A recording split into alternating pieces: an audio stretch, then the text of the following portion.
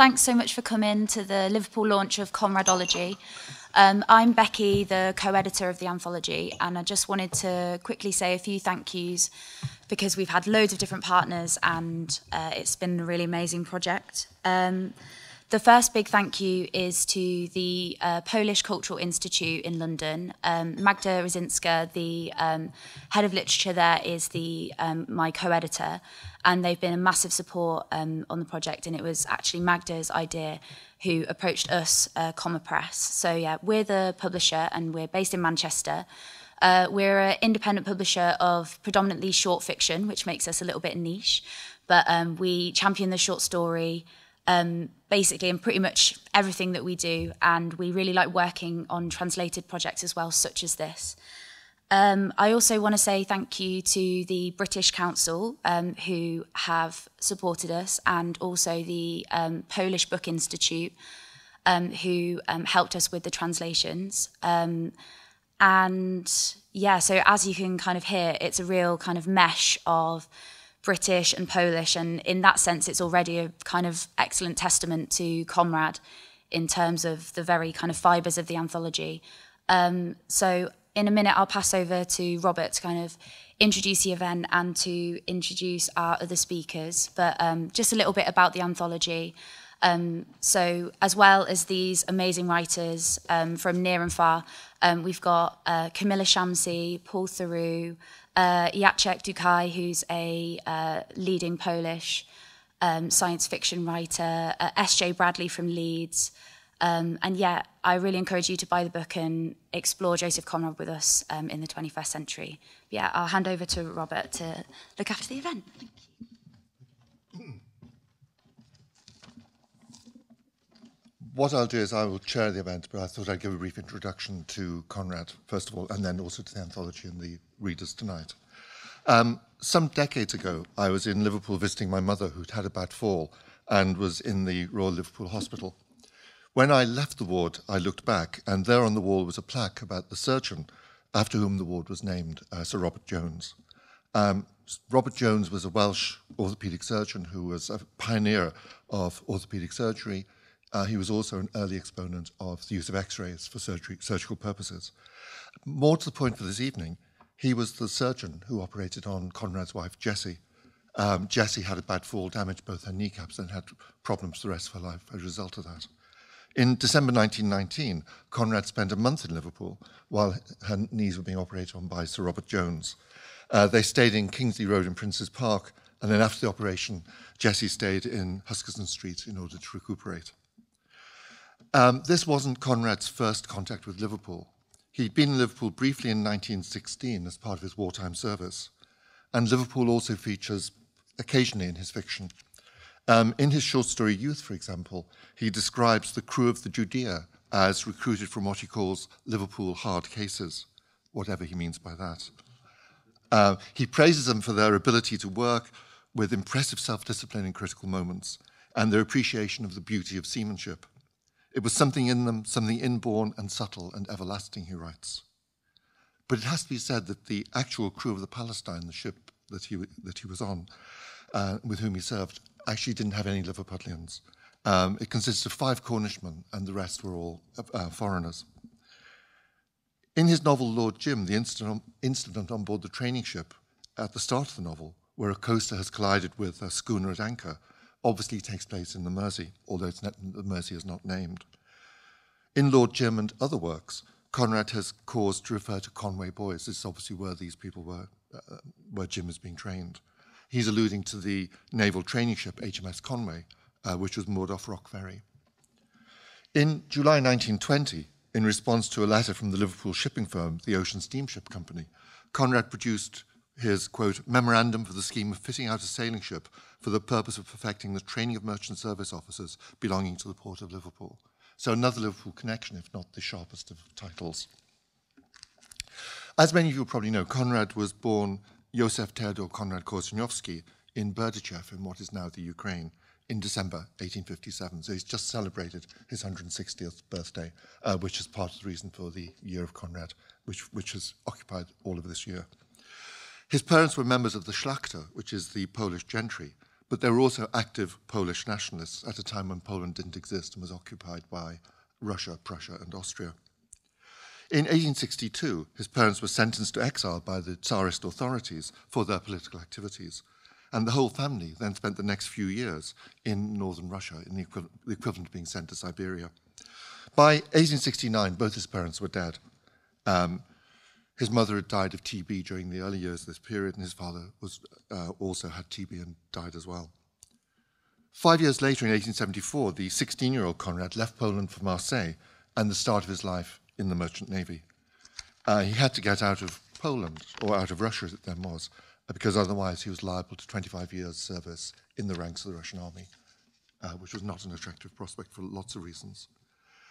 During his life at sea, he'd visited the Caribbean, India, Southeast Asia, and Australia, and he'd also perhaps most famously visited the Congo. He became a naturalized British subject in 1886. He published his first novel, Almayer's Folly, in 1895, and over the next 30 years, he published a succession of novels and novellae: Heart of Darkness, Lord Jim, Nostromo, The Secret Agent, Under Western Eyes, Chance, Victory, The Rover, and so on, and also a range of stories and essays. From the start, his work was well received critically, but he didn't achieve popular success until he published Chance early in 1914. He made his name, first of all, as a writer about Southeast Asia. He was described in one review of Almayer's Folly as the Kipling of the Malay archipelago. Then he became known as a writer about ships and the sea, with stories like Typhoon and The End of the Tether, for example. But with Heart of Darkness in 1900, set in Africa, he revealed his anti-colonialism and his exposure of the hypocrisy of the rhetoric of a civilizing mission.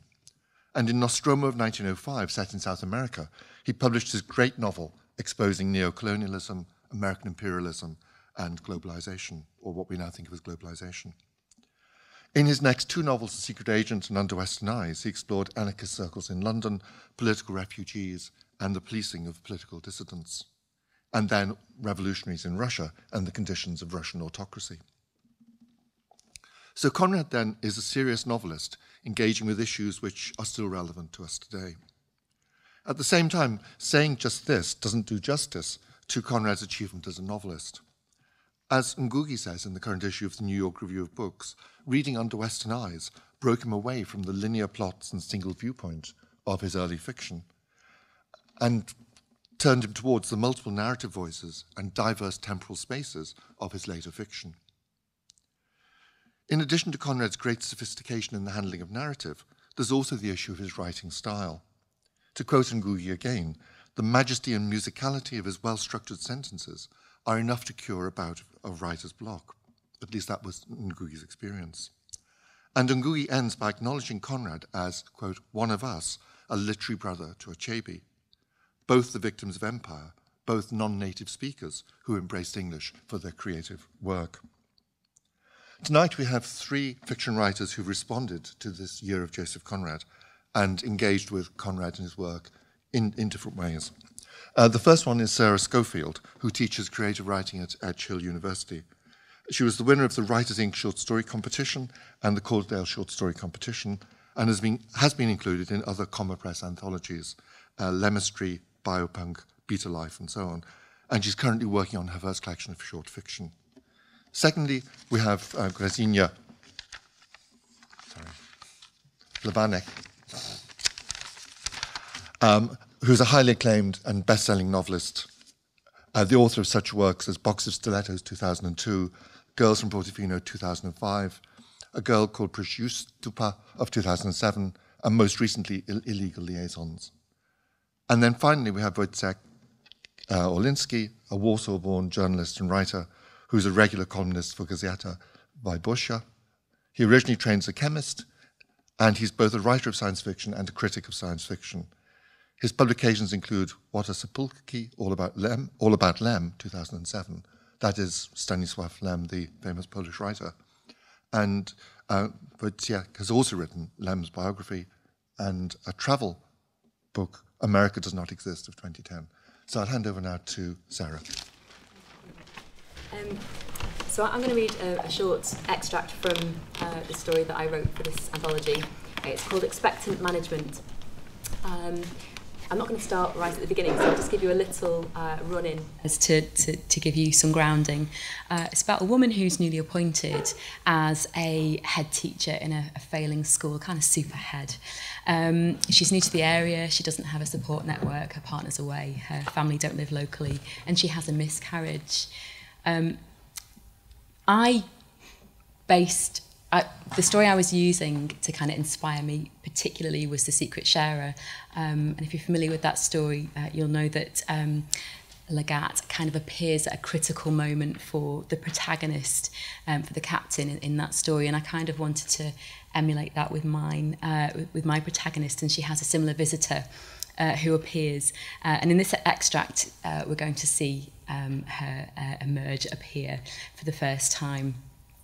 At this point in the story, our character Jess is really just trying to keep going under a lot of pressure, and she hasn't sort of shared with anybody what she's going through and how she's sort of dealing with everything psychologically and emotionally and physically. So this is from Expectant Management. Clutching your laptop, you stride out onto your apartment balcony, gasping for air. The sea breeze is abrasive and you close your eyes as it tingles across your skin. The sound of the waves meeting the shore is soothing, and you imagine what it would be like to have nothing to tether you, no responsibility to anyone tomorrow. You rest the laptop on the edge of the balcony. It seesaws on the narrow ledge and you loosen your grip fractionally. The weight of the laptop tilts, then a moment later it slips from between your fingers. You keep your eyes closed and there is an expectant pause before it smashes onto the pavement. You feel a momentary thrill, looking over the balcony to the broken laptop below, lying in the gutter like mechanical roadkill. Then you look at your hands, trembling, recklessly weightless, and you stuff them in your pockets. Your heart races and it is like starting from a dream. You shudder and look far out to the lonely horizon. You reason with yourself, it's only a laptop, it's mostly backed up, you can buy a new one. When you look back down, there is someone leaning over the laptop, bending so that they appear headless. The figure straightens and looks up at you. When you get down to the street, the person is still there, an older woman, perhaps in her 70s, broad and round like a cottage loaf. She has coarse white hair that sits shapelessly on her head and the whisper of a moustache on her lip. She wears a calf-length coat over a blue flowered dress. She observes as you gather together the laptop, then follows you back into the building. She grips the banister, methodically climbing the stairs. You leave her to it. You sit down at the dining table with the laptop pieces and you listen and wait.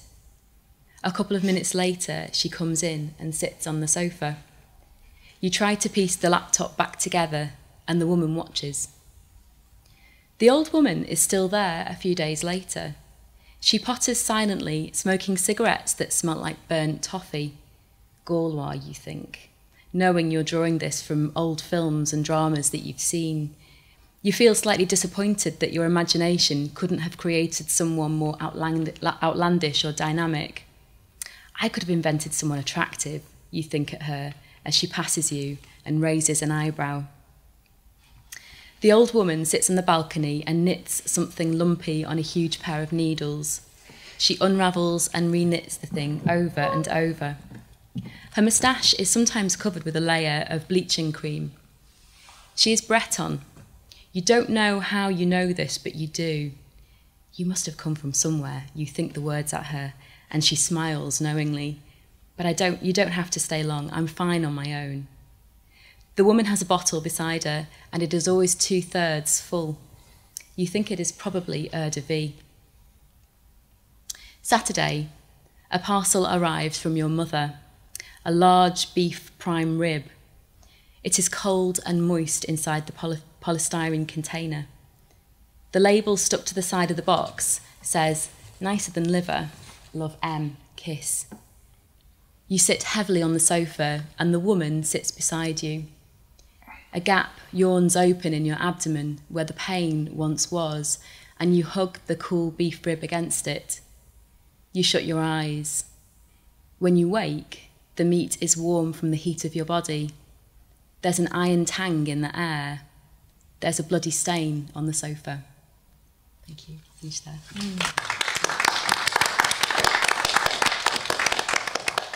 I was going to comment on the relations between that and the Conrad story. Yeah. It was very interesting that you pick up on the idea of secret sharing, but in two different ways, in ways that are not quite clear from what you've read this evening. So one secret sharer is the woman, who might or might not be imaginary, which is also the case in some ways in the Conrad story. Yeah.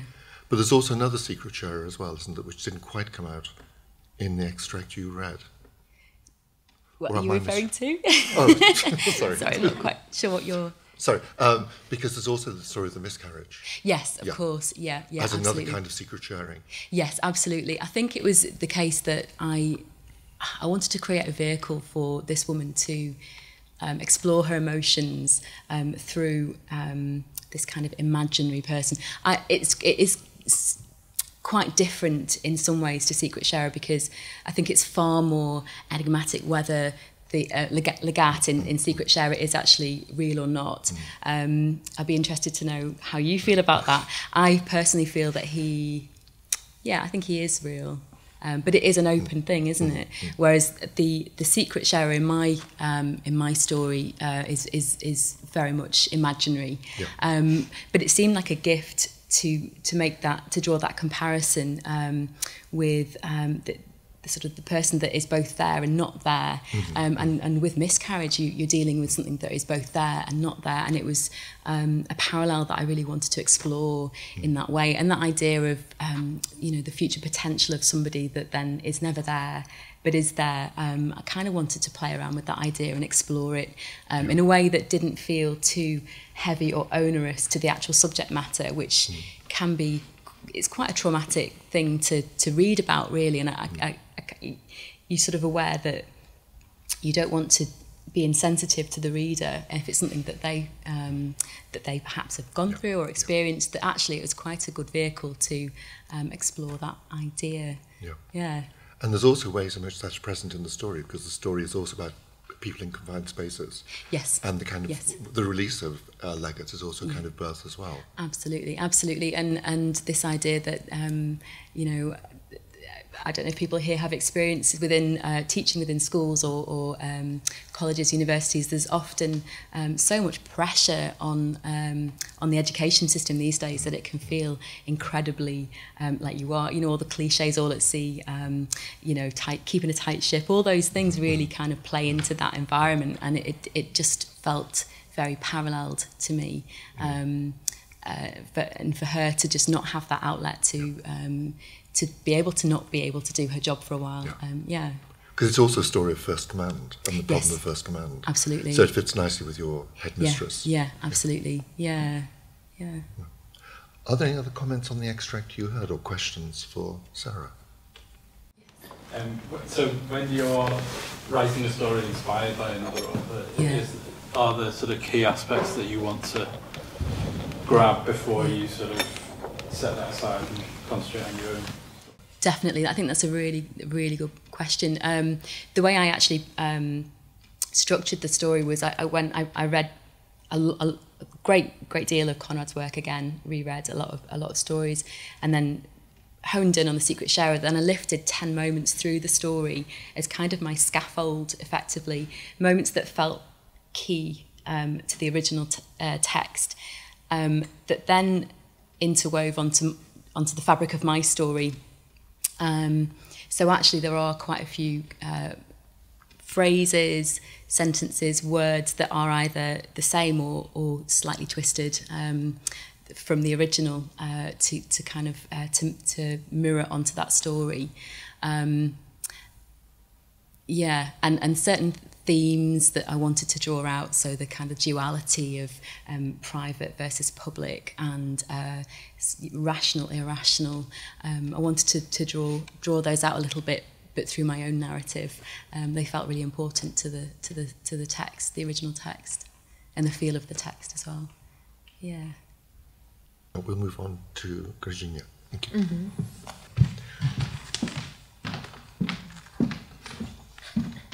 Okay, so this is a story which takes place in an imaginary country where the majority in parliament are women. And so I have two protagonists. One is called Mama Fatoumata, one is called Mama Scholastica. Now we'll go to, this is the beginning of the story, and this is the kind of monologue, internal monologue of Mama Fatoumata. The title is Mamas. Mama Fatoumata felt a warm trickle of sweat drip from under her wig. She wiped it away with an impatient movement of her hand and smacked her lips. This didn't change the look of disapproval on her face. Mama Fatoumata didn't like to smile. She didn't think it was appropriate for a working woman, a mother of 6, a politician whose career was now hanging by a thread. Why? For a reason so stupid that she tatted it again, because of a lack of men. Everything always starts with a scuffle. Who is taller? Who is bigger? Who's richer? Whose cock is bigger? And if one couldn't return to the ancient practice of sharing. In the old days, when a man went out into the fields, his father, brother, or uncle might pay his wife a visit while he was gone. The man would drive his spear into the ground in front of the threshold as a signal, "Do not enter." And the husband would wait outside until his relative had finished having intercourse with his wife. What was wrong with that? It's how marriages were within the clans, so that property wouldn't be divided. A cock is a cock, no matter what nationality or ethnicity is written in the man's ID document. Ethnicity. What a word. As if people were born different. Mama Fatoumata had given birth to 6 children and had raised over a dozen more. She knew, without a doubt, that any apparent differences between people were insignificant. Unless, of course, there is an albino involved. Everything turned ugly because of all the divisions. Separate boxes, labels, and all that hair-splitting. And how? People raged and stormed, clashed and lashed each other, drank each other's blood, and bit off each other's cocks. But all these dumb cocks were exactly the same. Mama Fatoumata scratched her forehead, but it didn't bring her any relief. Beads of sweat had formed furrows in her face powder, and were now washing away the remaining layers of makeup coating her skin, threatening her carefully drawn-on eyebrows. The idea of legalizing polygamy was as risky nowadays as it was revolutionary. It's not as if it were something new. People had lived that way for ages. But at a certain point, the continuity had been broken. A new master and a new god had entered, breaking the continuity like a drop of sweat smudging the black arch of an eyebrow. Monogamy was introduced. One woman, one man. Because that's what the foreign god wanted. And because it supposedly prevented AIDS. But how could it really prevent it, since there's never been a single man since the world began who's been able to have sex with only one woman for his whole life? And no woman could promise herself to just one man. Well, she could, but keeping her word is a different matter.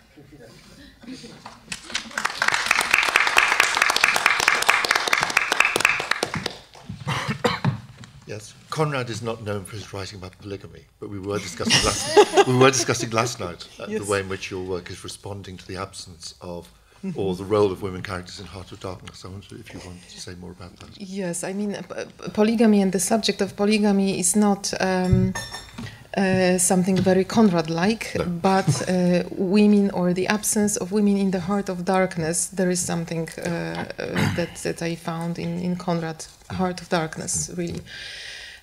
So that's why I was inspired to create a world where women can decide about different matters. And even though polygamy is considered as something not very feminist, but once they have power, they have voice, they can speak, they can decide. So that's why I was thinking of creating a world where at least women have voices, no matter what they will do with this, whether the decisions will be smart or not really, but they debate. So this is the beginning of this parliament fight, I might say. Which is largely women. There's only about 17 men, I think, aren't there, in the parliament, and the rest are... Yes, this is the parliament really dominated by women, so I think there is 70-something women and 17 men, so it's really dominated by women. And this was partly because in Heart of Darkness there were, what, 5 women? Yes, in the Heart of Darkness I was fascinated by the lack of voice, female voices. And of course we discussed it, and there are other Conrad's books, novels, where women speak. And one of them is Almayer's Folly, my favorite book of Conrad. So of course women speak, but in the Heart of Darkness there is the aunt who you can't say that she speaks because she conveys some stereotypes. There are 2 old women. I was sure that maybe one of them was inspiration for your story as well, for this, because there are 2 women who are fates, mythological fates, but they don't talk as well. And there is also a black woman. She's completely a sexual object, and she has no voice, no words even. And then there is this fiancée of Kurt's, and she's like a construct of naive romantic character without her own character, in fact. So that's why I was inspired or provoked to write about really strong female characters, to give them strong voices, and so later on they fight. They fight with each other as well. So this is really the dynamic scenario. So in this case, Conrad is the provocation rather than the model. Yes, I would say in this case. I mean, The Heart of Darkness. Yes, because this is the book that I reread recently, and that struck me the most, because of course colonialism, as you said, and as we discussed before.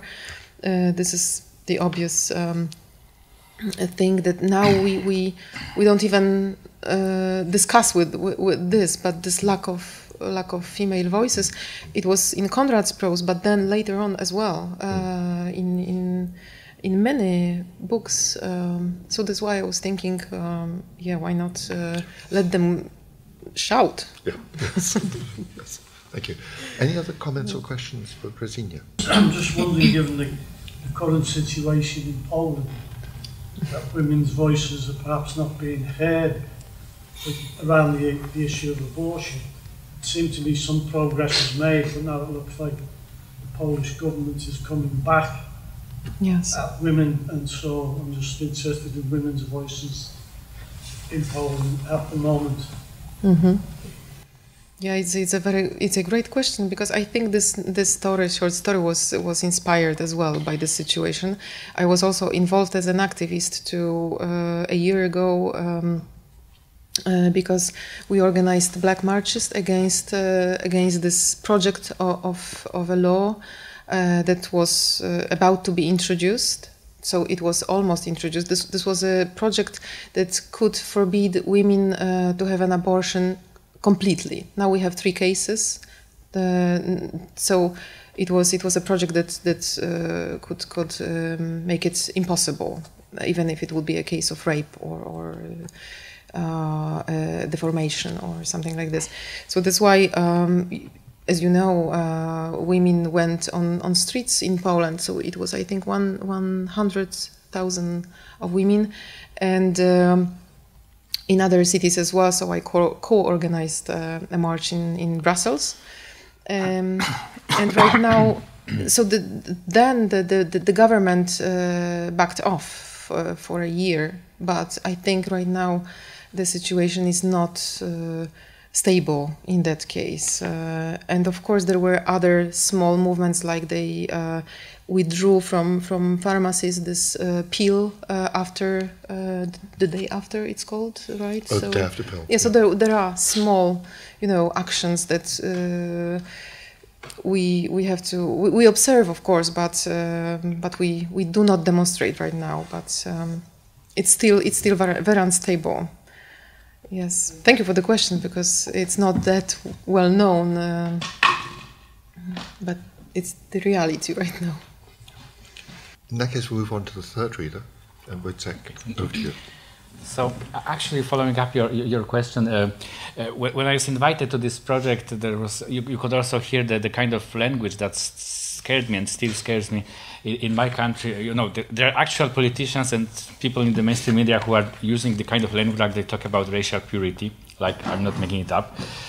So that was occupying my mind when I was invited to this project, and that's why probably my reasoning went this way, like talking about colonialism right now, when you hear that on your TV. And one of the key myths of colonialism is the white man's burden.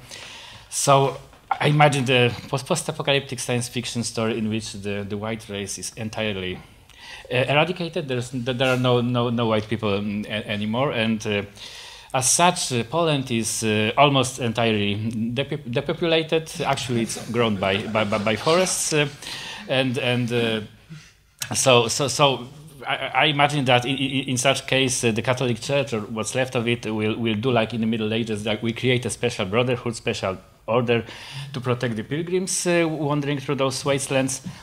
And so that's why I got the general image of post-apocalyptic Warsaw, in which this story takes place. The main protagonist is going to the Joseph Conrad strip, which actually exists and where I spent my childhood. Because most of these brothers from this brotherhood, they come from Africa or Latin America, and they are using, I imagine, this special vehicles made by Brazilian company Embraer. That's how I got it for some reason. And they are walking machines, because you cannot drive through streets or roads because they are blocked by wrecks and wreckage, debris, and what else. So and another reason. So I also don't want to read the whole story. I will bring you at some end part of this journey to Joseph Conrad Street. Because I felt that, you know, Joseph Conrad is one of the many in the whole chain of Polish people who are making the best career move in their life by moving out of Poland. So also my character did that, but then for some reason he's going back to this apocalyptic war. So but I won't tell you the reason. Okay, so on to reading. We were in Krasiński Street. That much I could still remember from the city's geography. As per the plan laid out 100 years earlier, a green strip ran down the center, now covered by tall birch trees. The dead windows of abandoned buildings gazed at us from both sides. The Embraer stepped gracefully over cars left behind in the middle of the road by dying drivers. At the intersection with Popiełuszko Street, there were more cars than elsewhere. I guess that a tram must have hit a bus here, and then cars and the lorry piled up on top. The vehicles were heavily corroded and overgrown with greenery. Brother Jorge must have seen my expression as I took it all in. It was the only time he spoke during the whole journey. There are places that look even worse. The ring road is maybe the worst of all. I nodded. I had heard on the radio about the pileup on the ring road when it happened. That was 2 days after the outbreak. At first, the tone of the news reports was almost jokey. A sleeping epidemic. Haha, maybe we should party a bit less. Then we heard about the first casualties, and then about the gigantic pileup on the ring road. And after that was the most frightening of all the Polish radio stations simply stopped transmitting.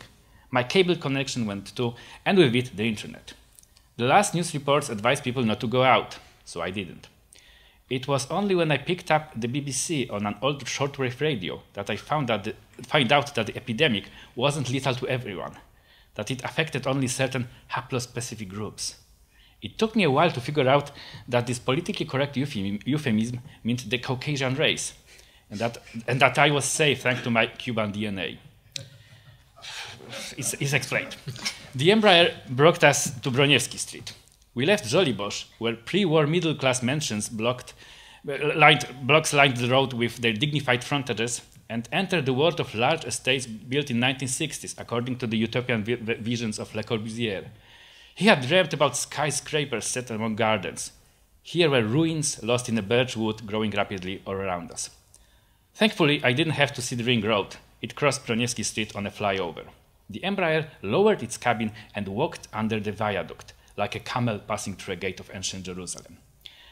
At the end of Broniewski Street, we turned into Raymond Street, crossing from poetry to prose, which led us to Conrad Street. When Poland regained its independence at the end of the First World War, the new roads were named after 19th century Romantic poets, Mickiewicz, Słowacki, and Krasiński, who had prophesied that independence. These roads converged at Wilson Square, named after the American president to whom Poland owed that independence. Broniewski Street, built later, during the communist era, was named after the poet who has prophesied the egalitarian people's Poland, where everybody would live in identical flats, in identical blocks. And when Warsaw expanded to the north in the 1970s, it was trendy to emphasize our links with the West, to which we were opening up and which readily offered us loans. That's why the last street in this series was named after Joseph Conrad. And after the fall of communism, streets were named after generals or priests. They were no longer named after writers. The Church of Mary Help of Christians was an architectural eyesore from the 1990s. The communist authorities hadn't made a provision for it in their plans, so the faithful found an unused plot of land at the corner of Raymond and Conrad, a nationalist and a cosmopolitan. Would they have liked each other if they met in real life? The Brotherhood has surrounded the church with a steel fence of the same sort I'd already seen in Wilson Square. In addition, a low razor wire barrier ran a few meters in front of it. When the Embraer stopped just before the barrier, I read one of the multilingual signs warning about the presence of an automatic security system, danger of death, peligro mortal. The warnings were clearly true, as evidenced by the bodies of animals who hadn't read the signs.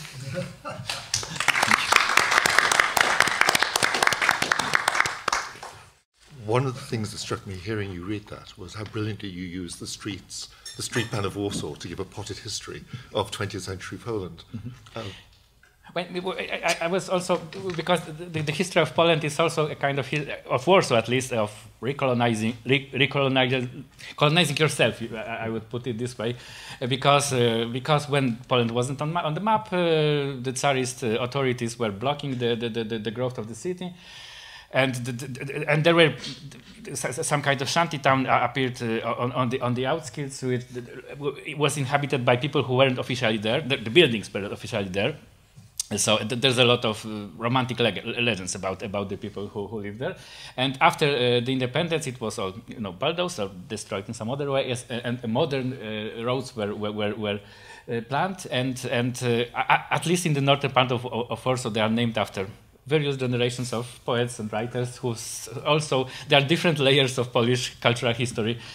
So, but like in Warsaw, there are no longer streets. Yes, that's true mostly for Warsaw. But in Krakow, they have some streets named after writers. So, I mean, perhaps my narrator is generalizing a little bit too much. But yeah, in Warsaw, you have battles and martyrs and fighters and activists, perhaps, but no writers.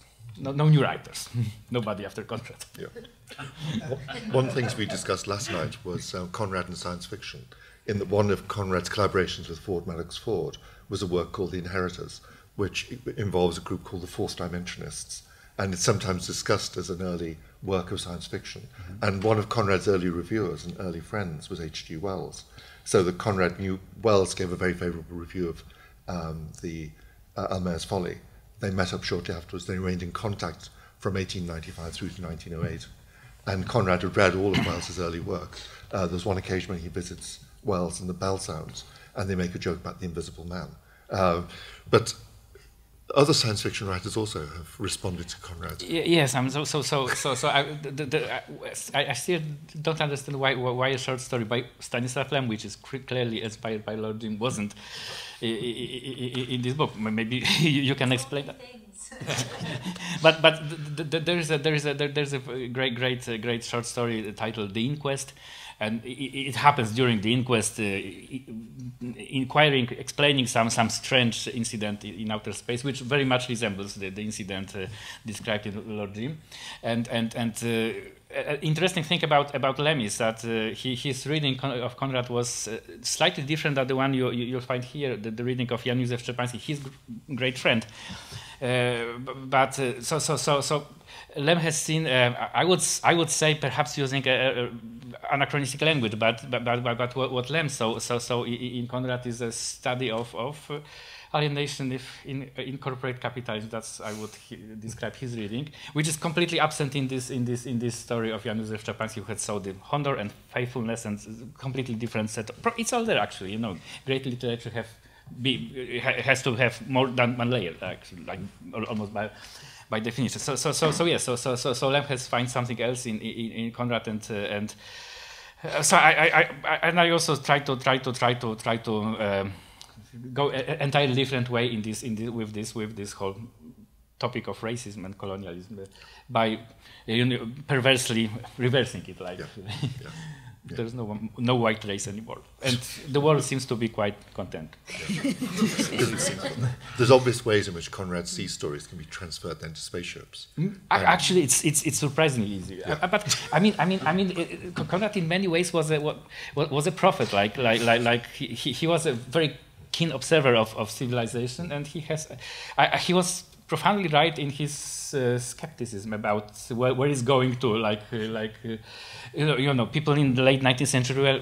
I'm talking stereotypes right now, but some people in Great Britain truly believed in Great British Empire, which will bring civilization. Some people still do. Everywhere else, yes. The British exceptionalism. So he didn't believe that. He has seen this firsthand in this worst part. He was observing from the bottom, from just a humble seaman who is actually observing what are we bringing to those other nations and what are we taking them back. So he never bought it. So and he was true. Like he was right. Like that's. Yeah, because I could pursue that a bit further with you, because one of the interesting works then is Nostromo, which I mentioned earlier. I don't know whether you know that. Nostromo came into my mind through a loop because I was thinking about aliens, and the spaceship in Aliens is the Nostromo. But so Nostromo came in while you were talking. But Nostromo is very much responding to the war between America and Spain. So at the end of the 19th century, America takes on the kind of declining Spanish Empire and takes it over. So there's the Spanish-American War. Conrad and his friend Cunningham Graham were very concerned about this, and there's a correspondence between them about this. And Conrad talked about the Yankee conquistadores as his account of what America is doing, in a sense foretelling the 20th century as the American century. And what Nostromo does is create this fictional South American country. And people like Marquette and others have responded to this fictional country, which is a composite of Uruguay, Paraguay, and so on. But what sets it off is the story of the Panama Canal, which was the French had wanted to build a Panama Canal and that had failed, and then an American company wanted to build a Panama Canal, but Colombia wouldn't allow them to do this. So there then rose up a secessionist movement in Panama, who declared Panama independent from Colombia, and American warships were there ready to support the new country. And the new country gave them a contract to build the canal they wanted. And this was something that Conrad and Cunningham Graham talk about. And this is part of the origin of Nostromo, because Nostromo then is about this South American country, about its penetration by European capital in the form of railroads, telegraphs, mining companies, and so on. But also there's a conflict then between European colonization of that country and an American financier who's financing the silver mine. So that's the kind of core for that narrative. Picking up what you were saying about Conrad as prophetic and his awareness of these kind of historical developments. So there's also this story that Farah was reading yesterday. It's about how tourism is not as innocent as we might think. Like we might think that tourism is good because they need our money and we need entertainment, so we go there. But it's not such. It's not so good. Like described this in her short story that. Having an economy which is dependent on entertaining completely different people from different countries is actually not as brilliant. So again, I think this is one of these key questions of 20th century, that white man's civilization was of bringing things that are apparently good, like railroads and tourists and money, but we ended up in a world which is not so good actually. One of the questions last night was, which is your favorite Conrad story? So I was going to run in a sense, you've partly answered that, but you have other favourites as well. Which was your favourite Conrad story? Mine. We Yeah. start. Okay. So, like I said, Almayer's Folly is something that I admire really, because of the emotions. I mean, he really talks about strong feelings of paternity, for example. This is the father that we see, and the father. His name he's a Dutch guy. What is his name? Almayer. Exactly. Yeah, Caspar Almayer. So he's a father who loves his daughter and he wants the best for her, but he has all these cultural constructions in his head. In fact, he's racist, even though he has a wife, Malaysian wife, and his daughter is mixed. So he kind of falls in a trap of this construction, of this cultural construction. But what I read in this story is really the deep love of the father for his daughter, and the same with the mother, because the mother also wants her to her best. So for me, it's a really. I mean, this is the analyze not only of Almayer and his folly in that sense. In fact, he's really divided. He's deeply divided between his instinct, that he doesn't believe in his instinct, and his duties, and he really believes in his duties. So that's why he's really the folly comes from that for me. But also, you know, we can still identify with these characters because they are, existentially speaking, they are us now even. And there's the conflict the daughter faces then with her mother and father having quite different cultural backgrounds and quite different ambitions for her. Exactly. I was thinking interesting because I live in Brussels for 12 years right now. So you know, the integration, so-called the cultural integration. I have it every day, and my friends are from really different backgrounds. We are all from really different countries, continents. We speak different languages, and we have different memories from childhood. We saw different stories. We heard different songs to fall asleep, you know, and. So, of course, there is a question about the integration, whether is it possible or not, even in big cities like Brussels, London, or I mean, how we can do this, how we can work this, and here, sorry, in this Almayer's Folly, we have really the microcosmos of the family, where they both come with the background, they both come with certain habits and ideas. What's the best for the child? So I think this is very something that we should read now. There's also an interesting question about language as well, because the opening words of the novel are Caspar Makan. And so what you've got a title, Almayer's Folly, where it's a Dutch surname. The word folly is probably used partly in the French sense of madness. And then the first two words of the novel are another Dutch name and a word of Malay, spoken by a woman for whom Malay is a second language. Her first language is Zulu. So you've got a very complicated linguistic situation right at the start of the novel. And that also speaks to Conrad's own kind of linguistic skills, complexities.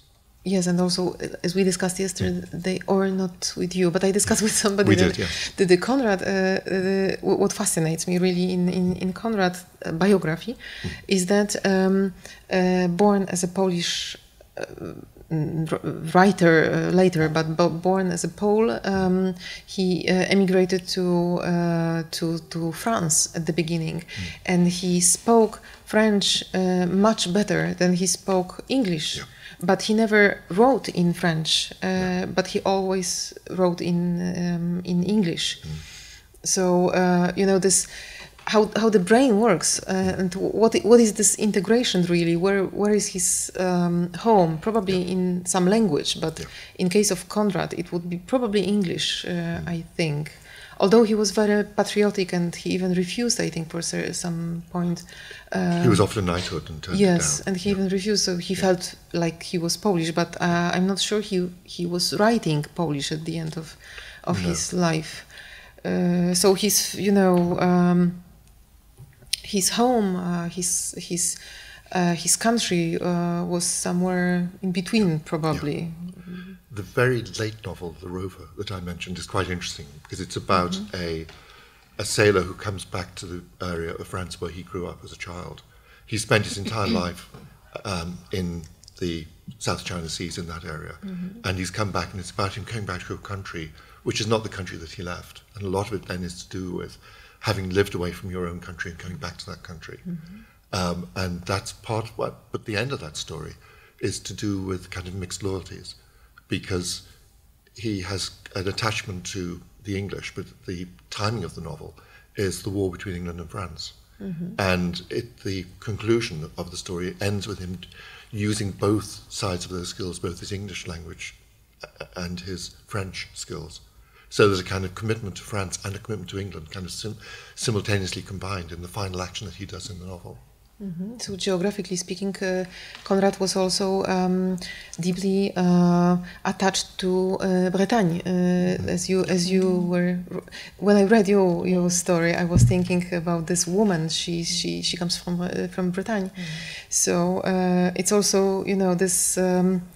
Actually, he's drawing his own map, and this is not only the map of geographical map, because he comes from Poland to France, Bretagne, and then Brittany, but also in terms of languages that he's drawing his own map, and this is not the same. I mean, maps are different a little bit, and this is. I was thinking about his emotional maps. You know, there are emotional maps of Joseph Conrad that are.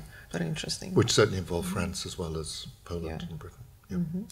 One of the other stories you mentioned yesterday was Amy Foster, which also picks up the question of language. This was Farah. Oh, it's Farah. Okay, sorry. So I can't pick it up because I didn't read this. Sorry. But it's a story about a man called Yanko Guaral who is emigrating from the Carpathian Mountains, aiming to go to America, but there's a shipwreck off the Kent coast, and he's the one survivor from the shipwreck. The description of the shipwreck and the bodies being brought ashore is very like, it reminds me of the kind of images we saw of things going on in the Mediterranean. But he comes ashore, and then it's about the way he's mistreated to begin with, because they think that he's mad, they think all kinds of things about him. But eventually, there's a young woman who takes an interest in him and then marries him. But what the story then ends with is the climax of the story is to do with him. When they have a child, he wants the child to be taught his language. He wants to tell the child the songs he knew and the stories he knew. And there's a kind of rift that starts in their relationship. And it goes downhill from there. But I'll leave that to be found out. But again, language is very much an issue there. And the question of what it means to be a speaker of one language living in another language community which doesn't know that language is one of the issues that engages with. Sorry, I'd forgotten it was... No, but we were talking with Farah after, so it's a kind of, you know, a colonization within the family sometimes, because with mixed couples, sometimes there is this problem of using languages, and people fight sometimes subconsciously about, you know, who has bigger power over kids, linguistically speaking. Yes. What about you? Sarah? What was your favourite stories? Yeah. So I think there's probably two. Secret Sharer is the one that I keep coming back to. I think it's because the dynamic between this new captain and Lagat, this sort of alien that aboards the ship, is so intriguing, and there's so much that's unsaid. I mean, you see the master at work in that, between their relationship with one another, and you can read and reread and reread, and you'll find something new each time. That was my experience of that, and so Secret Sharer, I think, is probably my favourite, closely followed by Typhoon, which it's so immersive, and I think that for me is very powerful. You're reading the story, but you feel a bit seasick, you feel a bit overwhelmed, you kind of want to get off, but you can't, because you're on this journey, and it's an incredible kind of rip-roaring sea tale that you go on. there's all sorts in there that's quite provoking in terms of the treatment of the people that are on the boat is quite challenging, but yeah, I think the aspect of it that I really admire is the immersiveness, and it's quite interesting that I know that Heart of Darkness inspired Far Cry 2, I think, the game, or was part of inspiration for Far Cry 2, and the references that you make to the cross kind of referencing of Conrad's work, it's just immersive, and gaming is particularly immersive. And I think, you know, you were saying about mapping and his maps that he lays out, it kind of goes hand in hand with that. I feel that idea of you enter the story and you are kind of exploring this world, and I know so much of his work is from his own experience. You know that it's a tale, you know that it's a fiction, a narrative, but actually you don't quite know where that line is, and you don't quite know where you're crossing into territory that's his life, and where you're kind of crossing into territory that is his creation. And I find that deeply intriguing, as a reader and as a writer. Because what's amazing is the description of the storm, isn't it? Oh my goodness, it's horrific. It's horrific. My dad was a sailor, and I used to have to go on boats with him, and I hate it.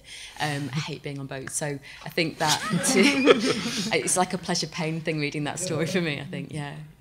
But the other thing that's curious is, in terms of reading and rereading, is the position you take in relation to Jukes. Because on a first reading, the young, this kind of smart young mate, you're tempted to agree with him and think that this captain is very dull. Yeah. But you kind of shift around as you read and reread it. You start. Yeah, that's it. And those personal points with the letters, it's a really beautiful piece, and nauseating at times. The letters are really interesting, because the captain writes letters home, and his wife kind of just skim reads them. He writes these long letters. It's heartbreaking. And that he describes upon them how he thought he was going to die with this typhoon. And she misreads it. She thinks he's threatening to come home, and she's worried that he's going to come back. And what will she do with him if he's around the house? There's a really awful moment, isn't it? Yeah, and that kind of, again, that sort of public versus private self thing. He's this, again, captain of the ship, and is just having to be this solid, reliable, slightly dull, but actually incredibly complex person who, is just getting them through. Okay. So, you mentioned the video game as an inspiration. Obviously, for people from my generation, one of the most important cinematic experience was the Heart of Darkness, inspired by Apocalypse Now. That's another example how those stories survived until our time. So for me, the favorite part is the whole Marlowe cycle, because I like mysteries, and Marlowe is quite a mysterious figure. Like Grażyna is using this extremely sexist quote from the Heart of Darkness as a motto for her short story, and it's obviously it's signed Joseph Conrad. Like women are basically stupid, Joseph Conrad, but it's actually down to it. It's more complex. But I mean, who's actually saying these words? Is it Conrad? Is it the unnamed narrator? Is it Marlowe, or is it even somebody else? Like you could argue for all those points, and those Heart of Darkness and Lord Jim, they are so well constructed. Like there's a certain cynicism and sense of humor in Marlowe character. But again, is it him or is it the narrator? Or who's telling all these jokes? Like you start wondering, like this whole sexism. Whose sexism is it exactly? Yes. Like you can probably somebody wrote a very thick book just about this question. So I find them brilliantly constructed, and it's actually as somebody wrote it yesterday. Like it's extremely modern. Yeah, because one of the points is that Marlowe can't get a job. He's looking for a job as a captain, and it's actually that woman who gets him the job.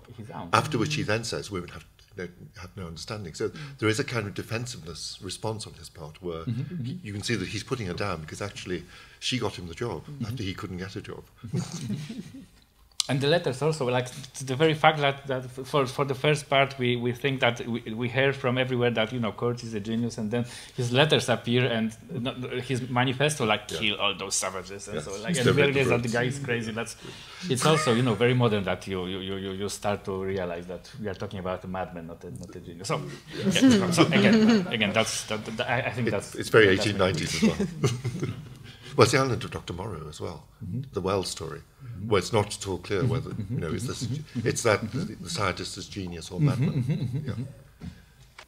Because one of the things we've skated over, you were talking about on board the Nanshan typhoon, and things that you have reservations about, to put it. Yeah. Do you want to say a bit more about that? Well, I think it's about again, as you were touching on there, sort of separating out what is Conrad's real opinion and thoughts and feelings, and what is he presenting as the characters' thoughts and feelings, the Chinese workers that are being shipped back, aren't they? Yeah, they're shipped back. And they're in this horrendous storm, and they're just kind of cast down into the bowels of the ship, and they're being tossed and turned, and there's Jukes describes the infighting between them all, and describes them in ways that are incredibly disparaging and very, very uncomfortable to read. And it's kind of working out, is that Conrad, or is that something of the time that he's writing into, or actually is that the character? Is that Jukes? Is that Jukes? Yeah. Yeah. And it's I think it's quite good to be made to feel uncomfortable when you're reading things and challenged, and to have to pose those questions. Because what's comparable is the pilgrims in the Patna in Lord Jim, where there's this very rusty old ship which is being used for pilgrimage, to take people to Mecca, and the ship obviously shouldn't really be at sea, but it's packed full of people, and there aren't enough lifeboats for the number of people on board the ship.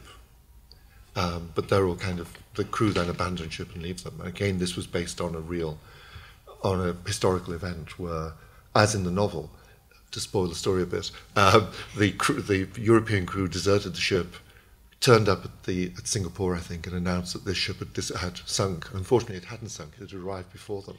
Unfortunately, that's a very sorry from that perspective. In your introduction, he was a pressing writer in relation to globalisation. Yeah. Can you say a bit, or perhaps the panel, say a bit more about that? Why is Conrad relevant today in terms of that discourse around? Yeah. Could I throw the more general question about why is he relevant today to everybody, and then I'll come back to globalisation if nobody else. Yeah. Why is Conrad relevant today, if he's relevant today? Brexit, anyone? Everything that I was reading, I kept thinking, this is Brexit. The whole political situation that we're in at the moment feels incredibly pertinent to his work, and I think you were saying, it's almost like he's sort of foretelling things in the future. I think Amy Foster particularly struck a note for me in terms of this alienation that initially the guy, I can't remember the character's name. Yes, yeah. He's sort of welcomed and part of the community, but then when he starts to overstep the societal kind of lines, he's very much shunned, and it was just so pertinent to the situation, I think, in 2016, 2017, from my perspective. Yeah. Well, that's the scene you mentioned the moment before, like the ship full of Islamic refugees is found in the ocean, and somebody has to be blamed for what happened. We have done inquest, and the corporation want to say that the company that owned the ship wants that we had nothing to do with that. It's a human error, and so on. Like true. You could make a story, a movie like that in 2017 with contemporary. Dress people, almost the same dialogues, almost the same plot. It's a story that could happen tomorrow. Yeah, absolutely. I mean, Lord Jim is a very good example of how eternal. So far, Conrad is irrelevant. I would say that I'm not happy about that. I would perhaps some future generation will live in a world when they consider it's an old rubbish. It's not nothing to do about. It's not relevant any longer. Yeah. For me, he is very important because he touches emotions, and for example, like I was thinking about writing my story, and I felt provoked. It doesn't happen that often that a writer who published his books almost 100 years ago, it still plays on emotions. And I had plenty of moments when I felt annoyed and insulted. You know, even this lack of voice. I am not. Yes, now you mentioned, Wojtek, that of course I'm not sure whether he really didn't give voices because he was constructed like this, or he wanted to signalize that, you know, we have a problem in this society. I don't know, but I keep thinking right now. But also there was this image of the city in the heart of darkness. Probably it was Brussels. It was Brussels. It was Brussels, yes. But he couldn't say that for legal reasons. But it's not named. It's not named. It's not named. in the city. No, but he couldn't for legal reasons. Exactly. So because Leopold would not have been happy. So then I talked with my friends about this particular description, and I talked from my point of view, a Pole who came there 12 years ago.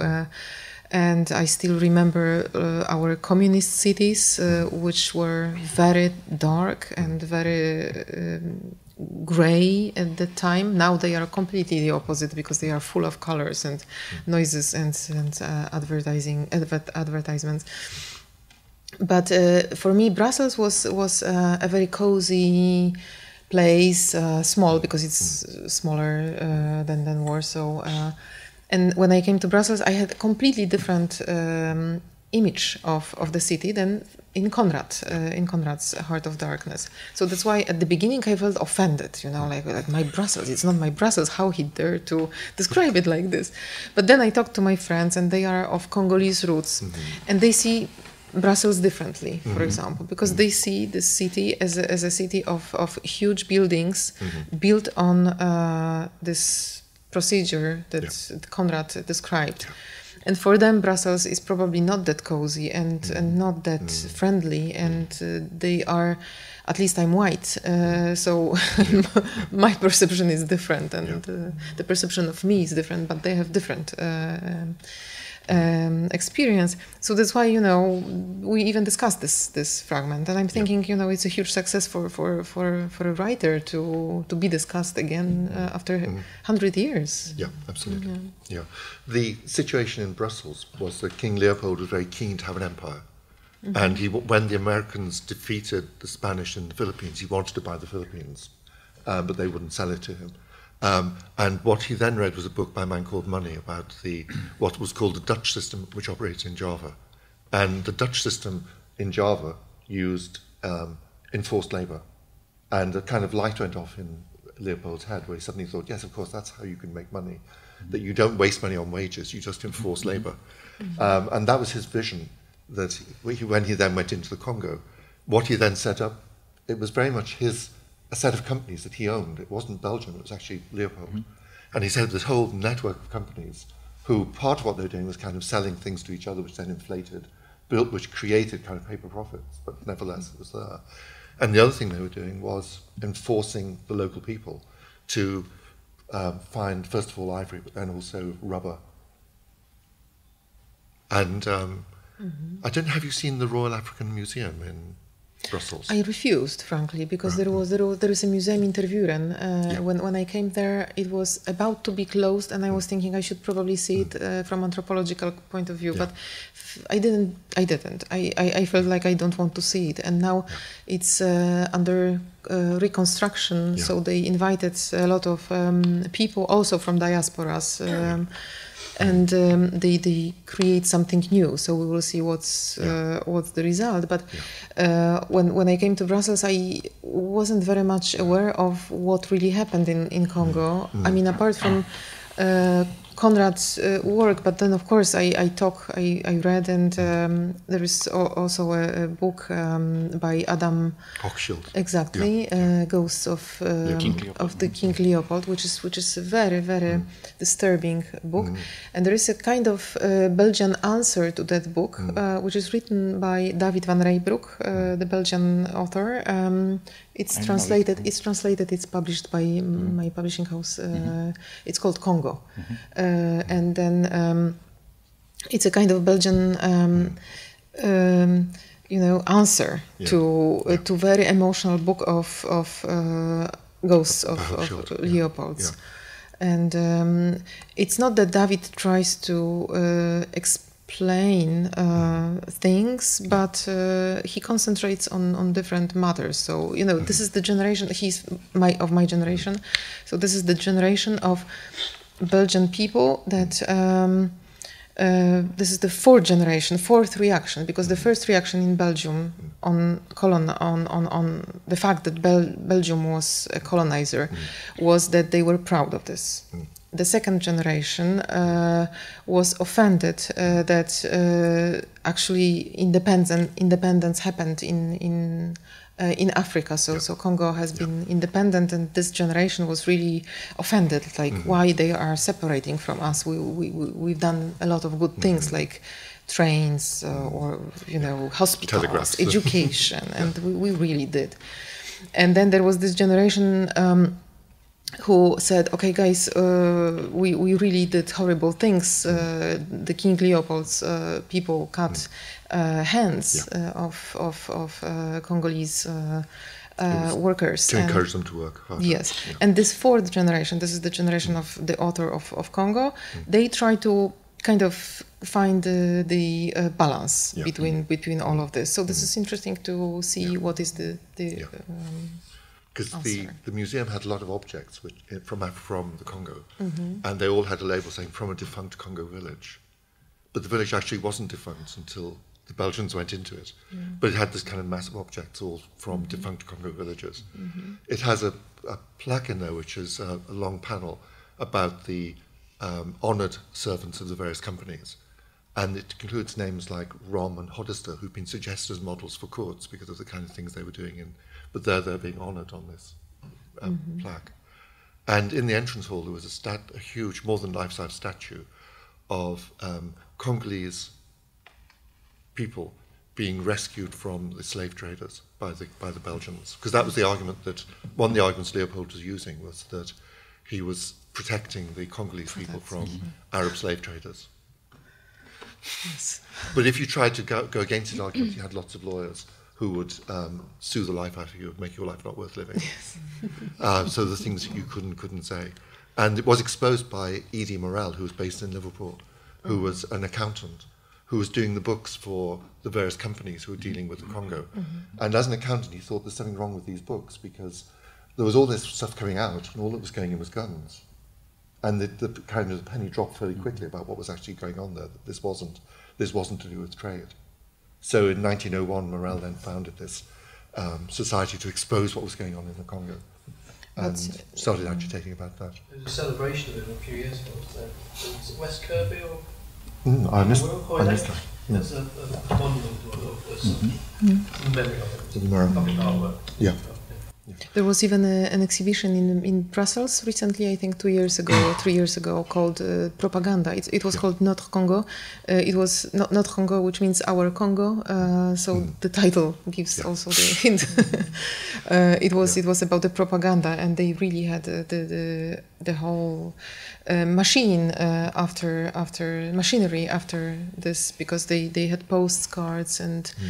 The whole school system in Belgium, even now, is very old-fashioned in that sense that they still don't talk about the colonization. So it's swept under the carpet even now, and in school.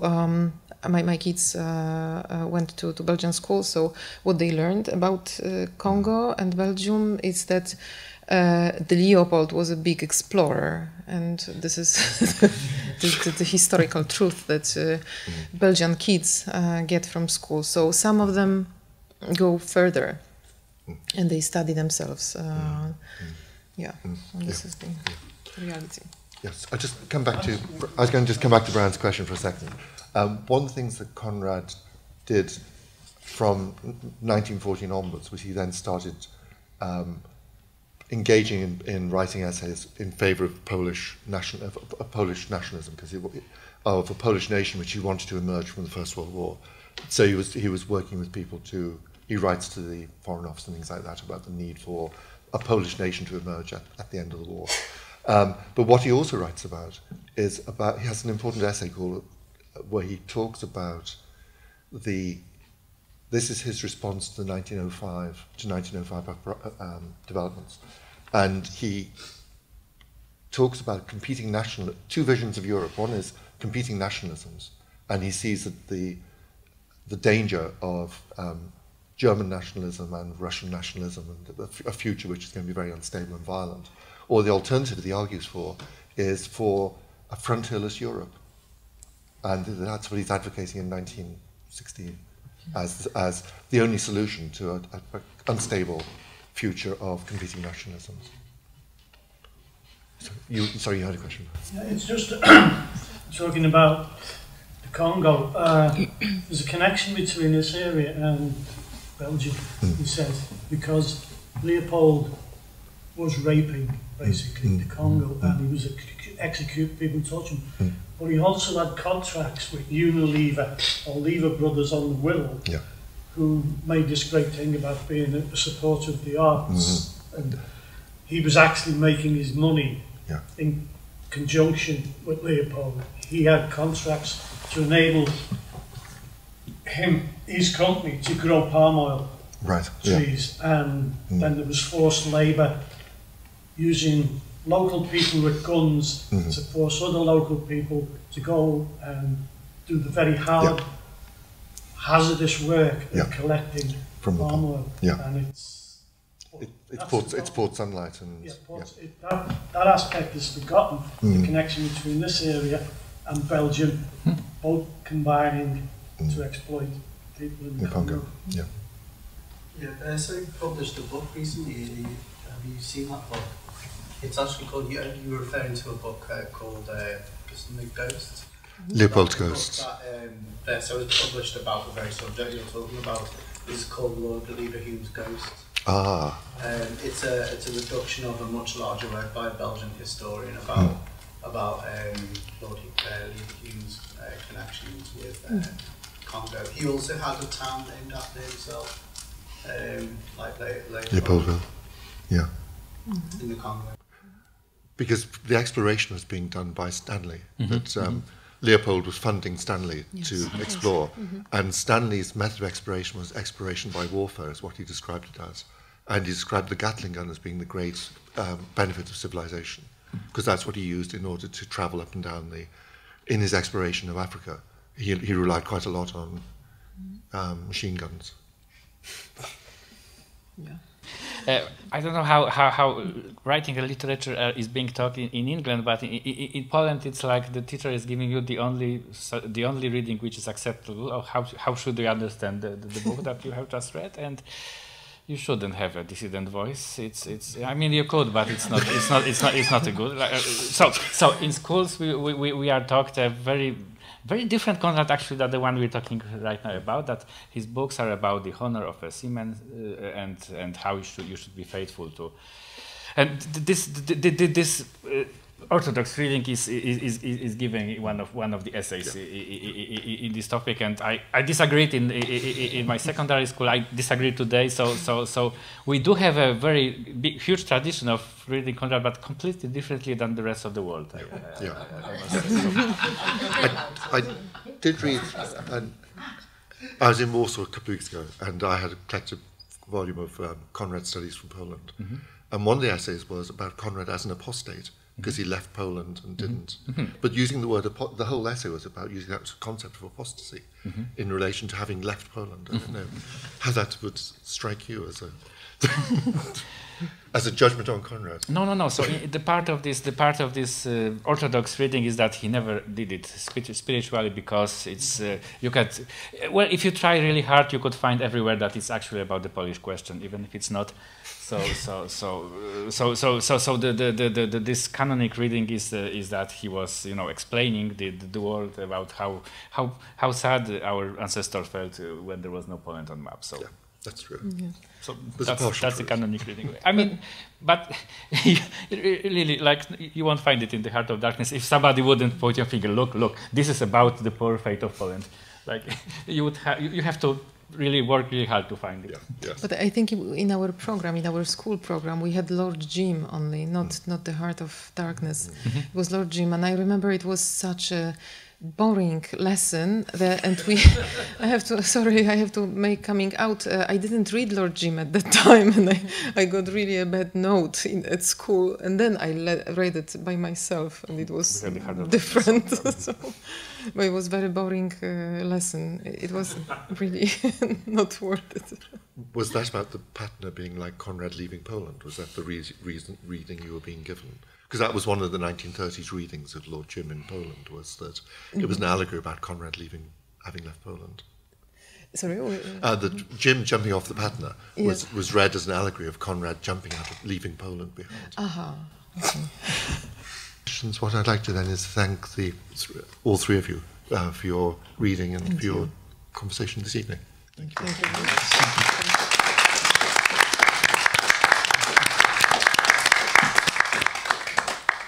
Thank you to Robert as well for doing Yes.